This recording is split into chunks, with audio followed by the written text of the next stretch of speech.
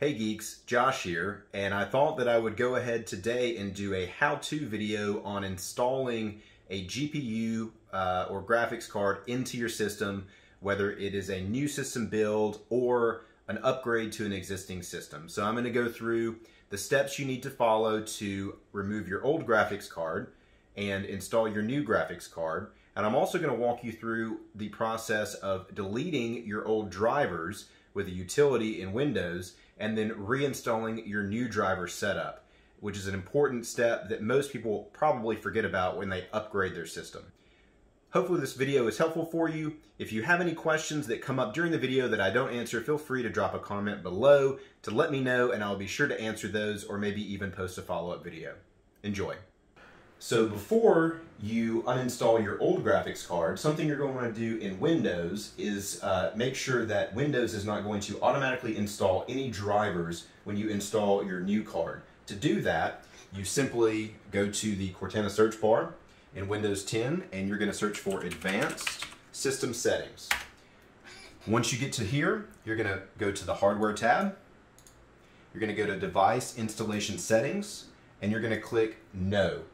It says your device might not work as expected, but that's because when you install new hardware, Windows wants to go ahead and install whatever driver it has on hand so that it will work. In this case, you don't need the driver to actually get into Windows and follow through to the next step. So for now, we can actually disable this. Once you're finished up, you can go back in there and re-enable this so that anytime you install another device, maybe a mouse or another piece of hardware, you can go ahead and get those installation drivers set up.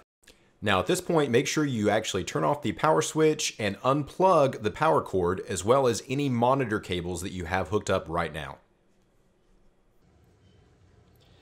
Alright, so now that we have the computer power unplugged and we have the cables unplugged for the monitors, we're going to open up the case and see that we have the graphics card here. First thing you're going to want to do is identify your power connector. Almost every GPU is going to have a power connector here.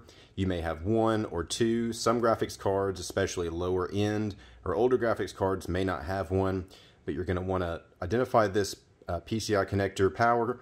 You're going to want to go ahead and take that off. Just pull down the tab here and pull out.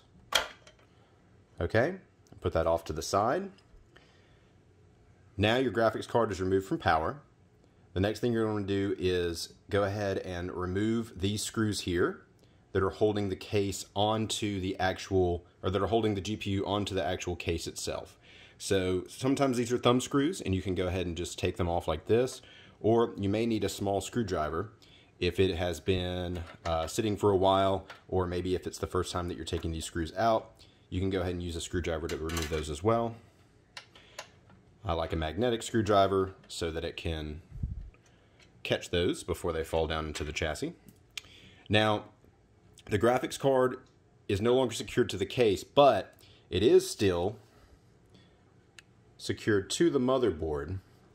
So if you look here, there's a pin, or there's a latch here that you're going to want to move over. And you'll feel the graphics card release as you move that over. And from there you can grab from the top here and on the shroud. Don't pull from another piece here. Lightly grab it and then you can just simply pull it out. Now that we have the graphics card out, it might be a good idea, if you have especially an older build, go ahead and get a little compressed air. Any brand will do, but I like the kind that have this little straw on the end so that you can actually get a nice, good pointed spray. And then just kind of spray out the area. Make sure that there's no dust kind of in here on the motherboard, where there's not a lot of airflow under normal circumstances. Get that all good and sprayed out. Now, you're ready to install the new graphics card. So, remember that when you have the graphics card, in this case it's a Radeon 6800 XT from ASRock, and basically what you want to keep in mind with GPUs is that they always install kind of upside down, right? So your fans and your shroud and everything is typically going to be on the bottom. So the installation process is the same as reverse. You're just going to slide the card back in, keep make sure that this tab is out and not locked in. You want to make sure it's out. Then you're going to slide in, make sure you watch out for cables. Make sure that you line up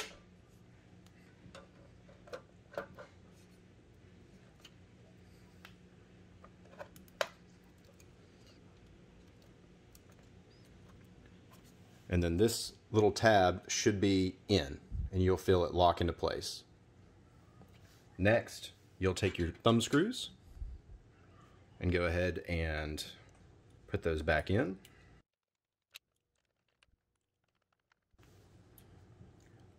Now, next you're going to add your PCIe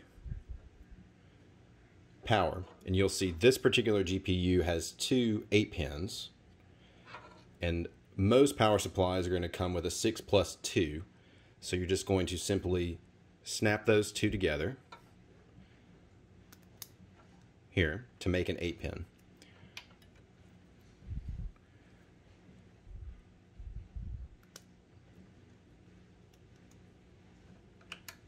Once they're together, just slide them in. You'll hear a click. The other one in. Click. Make sure they're seated. And that's it. You can button everything back up.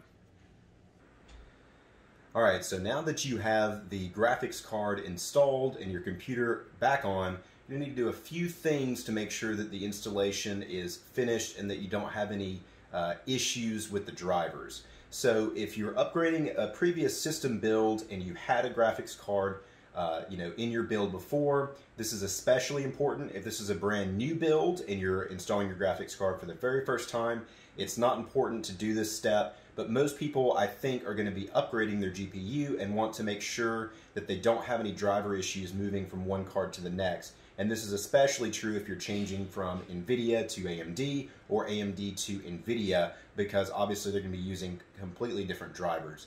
So what you're going to need to do is get into your desktop. Okay, so now we booted up. First thing we want to do is open up our web browser, and we're going to search for BDU. Now, the first result you're going to get, or likely the first result, is called Display Driver Uninstaller Download. Your version may be different. This one's 18.0.3.5. You're going to go ahead and click in here from Guru 3D. This program has been around forever. It's a third-party thing. It's not AMD. It's not NVIDIA. It's just a utility that someone has created to help basically remove any trace of your drivers from one install to the next. So a lot of times when you are upgrading your GPU drivers, you'll simply perform an express install and it just rewrites the drivers. In most cases, this is fine, but when there's substantial changes to the drivers themselves, or when you're making an upgrade or switching to a different manufacturer, such as this, it can cause some issues. So we're going to go ahead and download this utility.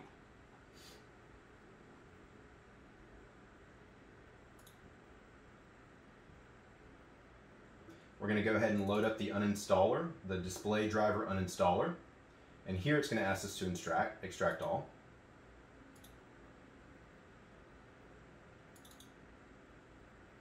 Now, once we load the program,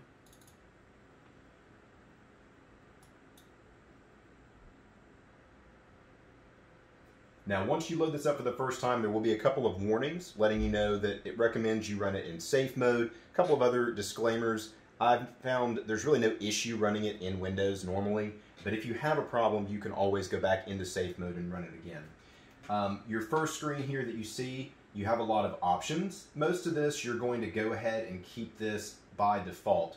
But if you've installed your drivers into another location, you want to make sure that you check some of those options here.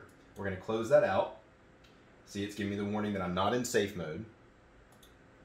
Now, what you're going to want to do is you're going to want to select your device type. In this case, it's a GPU. In this case, I have an AMD graphics card installed. So I would select AMD. Then I'm going to have a few options here. I can do a clean and restart. I can do a clean and do not restart. Or I can do a clean and shut down. And I would do that if I was going to go ahead and do the graphics drivers deletion before I installed the graphics card. So since I've already installed the new one, what I'm going to do is a clean and restart. Now, once you have your old drivers removed, the next step is to head over to your graphics card manufacturer's website. In this case, I have AMD. I'm going to search for AMD drivers. AMD.com support is the first link, and then you're going to come to a page that gives you the option to download basically their utility, and it'll auto detect and install updates for any graphics card or chipset that you have made by AMD. In this particular case, I usually download the utility because it has some other functionality as well, but you can also go ahead and find your specific product down here on the list and do it that way. If you select your specific GPU, then you'll be able to download the driver, the actual driver that you need without any other software, standalone. Just make sure that you choose the correct version of Windows that you would need. So in my case, I have downloaded the Radeon software, and this is AMD Radeon software here. And you can see that this is going to give you sort of a dashboard of different functionality. And up in the top right, you have your driver and software. Mine is up to date because actually this is a video when I already have my graphics card set and ready. But what you would do is you would click on the check for updates box here, and it would find your up-to-date drivers and go ahead and install those for you. And since we've deleted the old drivers, this is going to be a fresh and clean install. Hopefully this video has been helpful for you with your new upgrade or your first time build with your graphics card. Key points again, making sure that when you install the graphics card, you have all of the power turned off to your system and that you are grounding yourself on the case so that you don't have any issues with electric shock. You're going to follow the steps I outlined to remove the old graphics card and install the new one. Once you've loaded back into Windows, you're going to follow the processes, the steps that I've laid out to remove your old drivers and to install your new drivers. And if you'd like, you can perform the device, the driver deletion before you even uninstall your old card. It's up to you. If you found value in the video today, hopefully you'll consider liking the video and subscribing to the channel for more videos on computer hardware, how-tos, questions that you have, gaming, and pretty much anything else. Thanks.